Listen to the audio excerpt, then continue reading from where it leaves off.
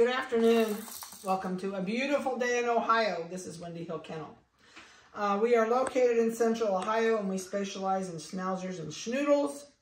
And today we have a litter of Schnoodles down here. This is our last video for the week. So this is Ripley's kid, Ripley's kid. We got too many Riley, Ripley's, somebody else with an R name. So this is Ripley's kids. These guys are 6 weeks and 1 day. And they are ornery, and they're full of it. I know it. It's just a big babies.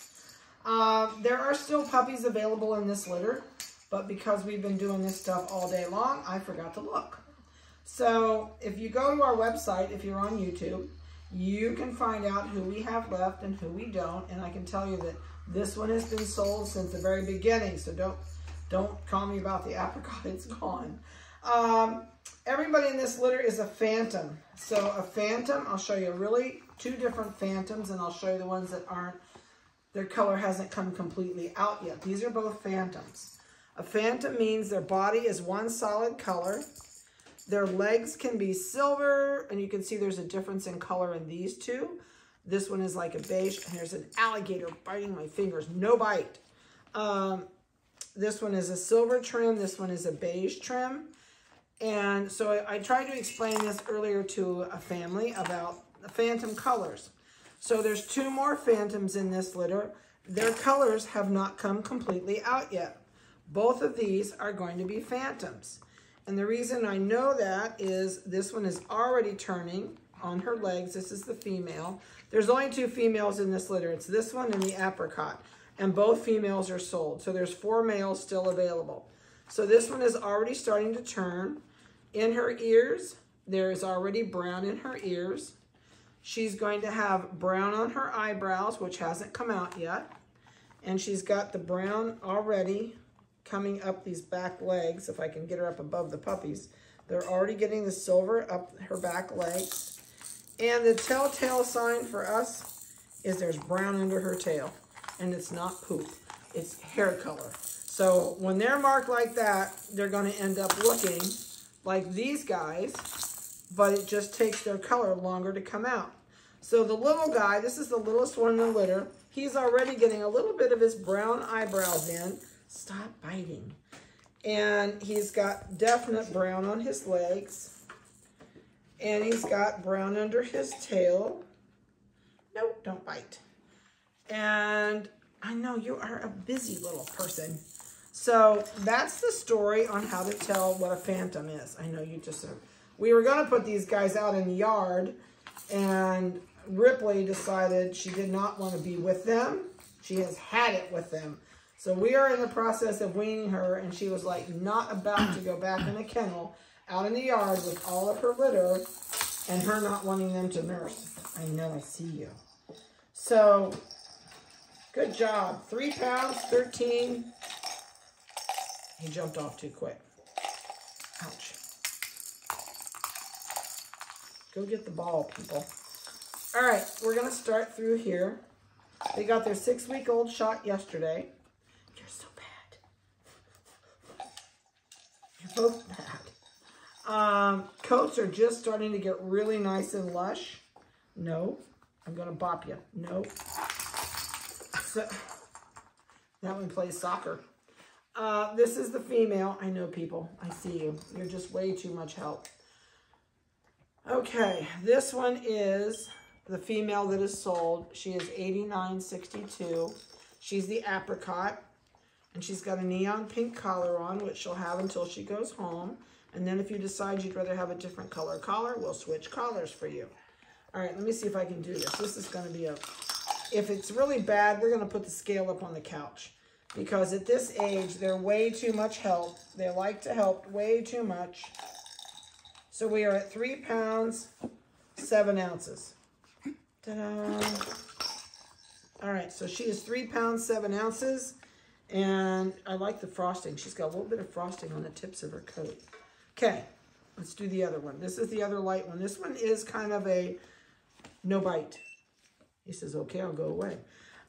This one is kind of an apricot, not an apricot, a butterscotch and cream. It's not a white at all. You can see the butterscotch on the head probably easier than you can the body, but he's so wiggly. And his microchip number, oh, you didn't get to jump, did you? 8961. It's telling me my battery's low. Hopefully we'll make it clear through this. All right, so no, don't go help him. Nope, don't go help him. Nope. All right, we're going up on the tech couch. This is too much trouble. So when we change the altitude of that scale and they have to look down, they hold still. Nope.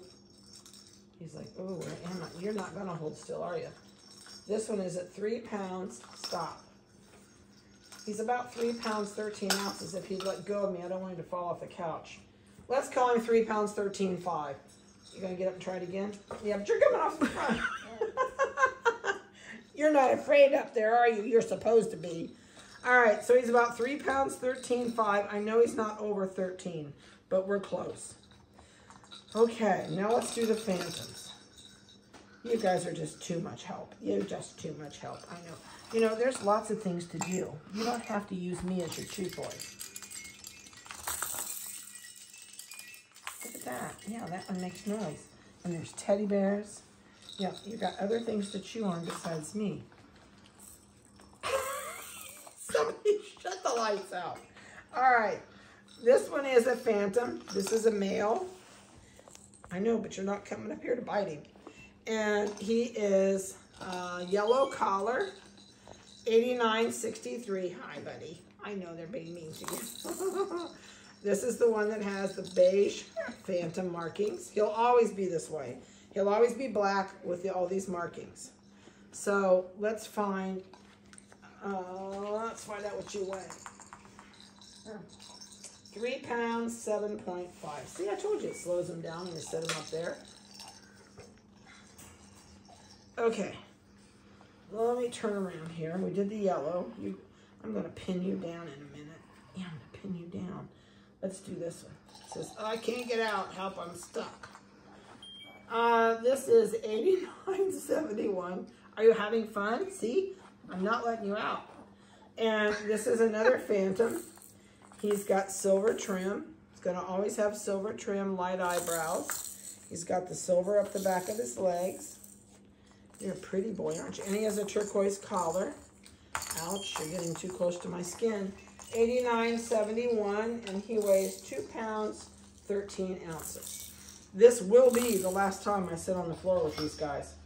All right, now we're going to do the phantoms that don't show it as much yet. So this one is the female. She is sold.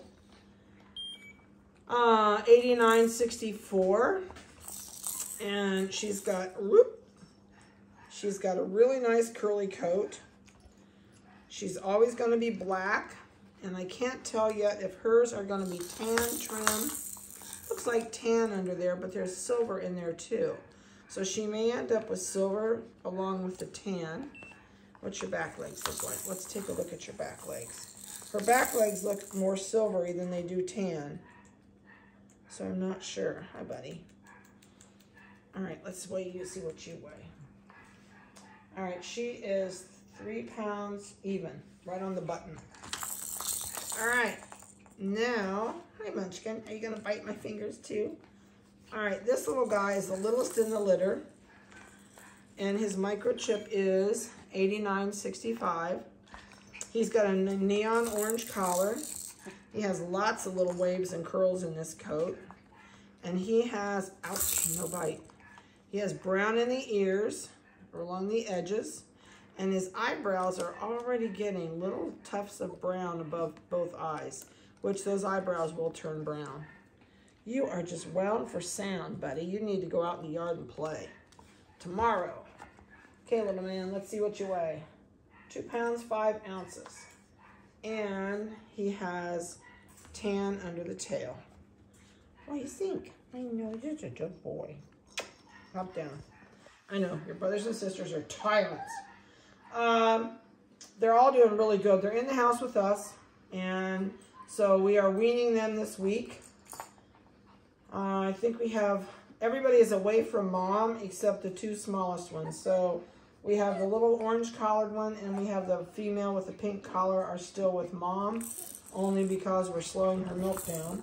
And we'll probably take another one away from her in a day or so. Are you coming up my arm? I see ya. So, what else can I throw at you?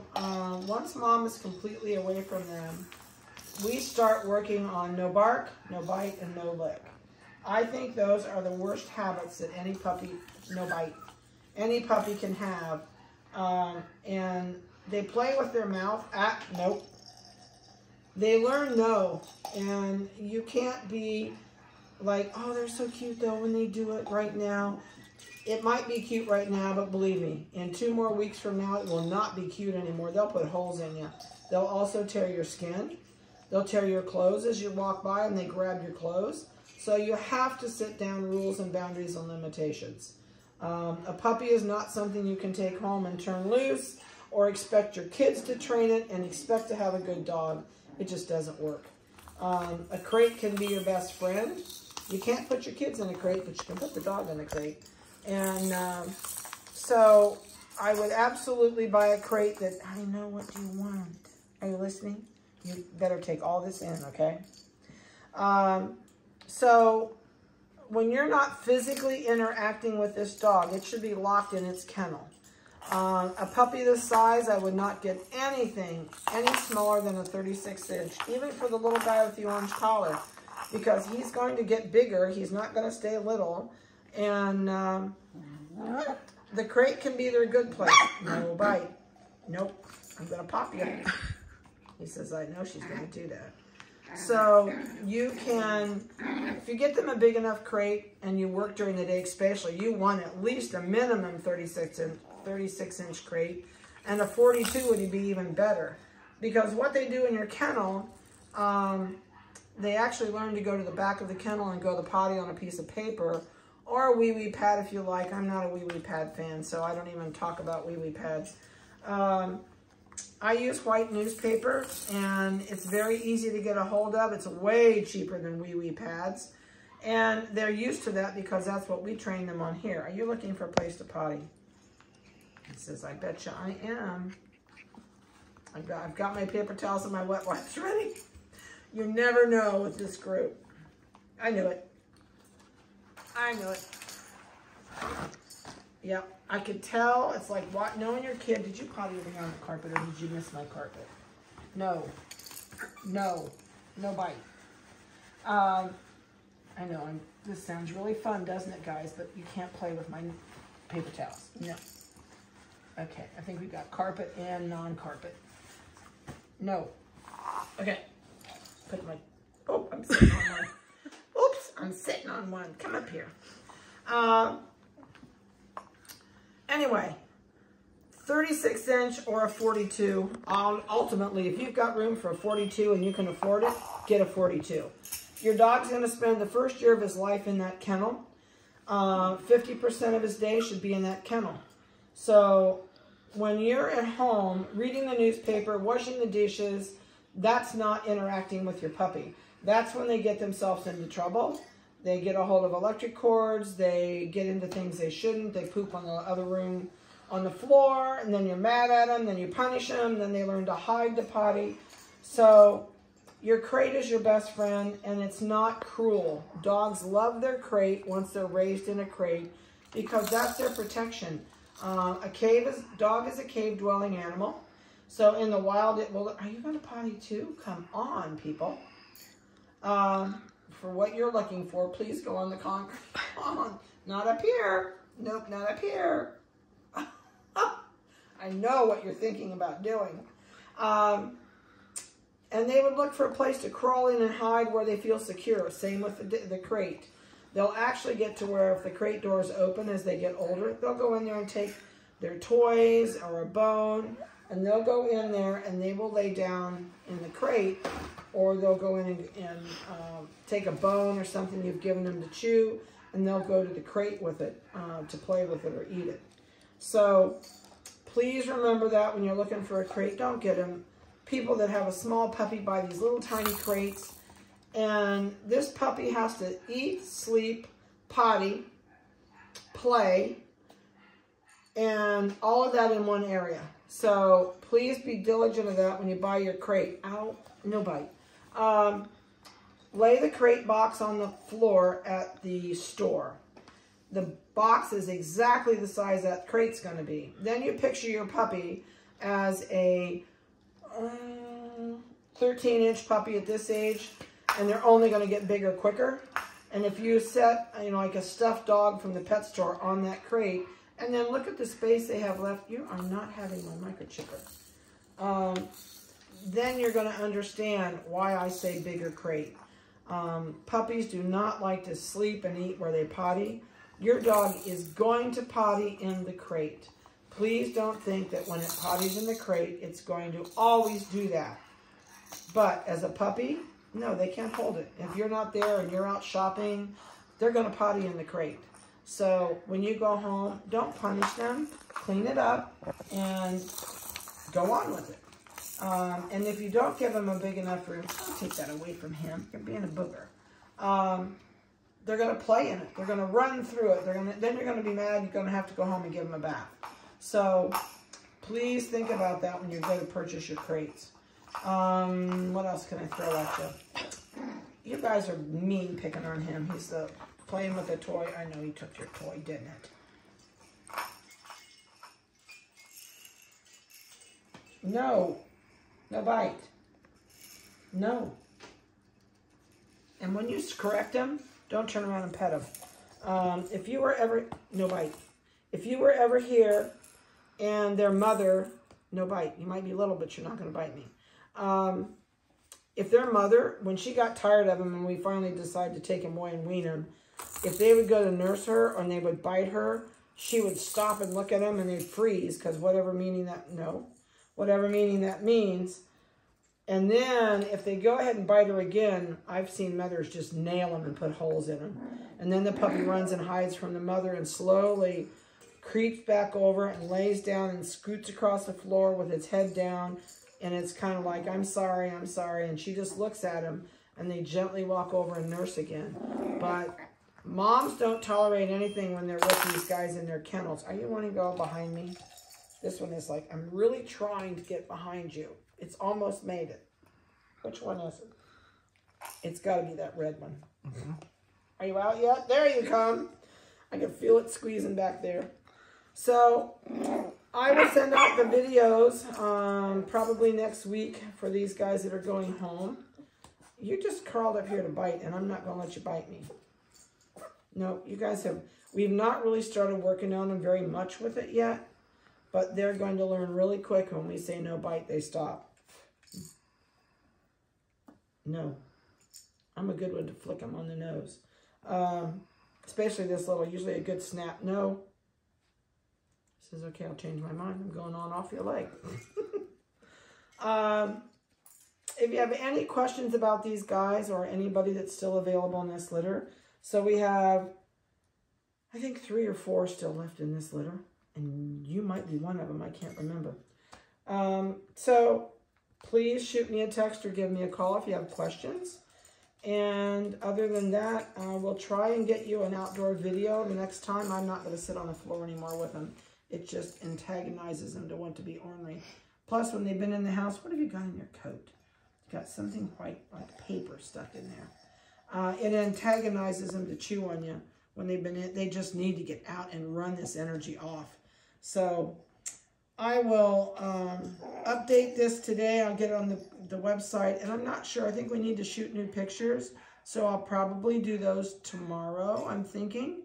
And we'll get you some new pictures of these guys. And I'll get the website updated because the female sold this afternoon and I have not updated the little black phantom female. So have a great day. I hope you've enjoyed their crazy video. And they're really good kids. They're just typical puppies. So have a great day. We'll talk to you later.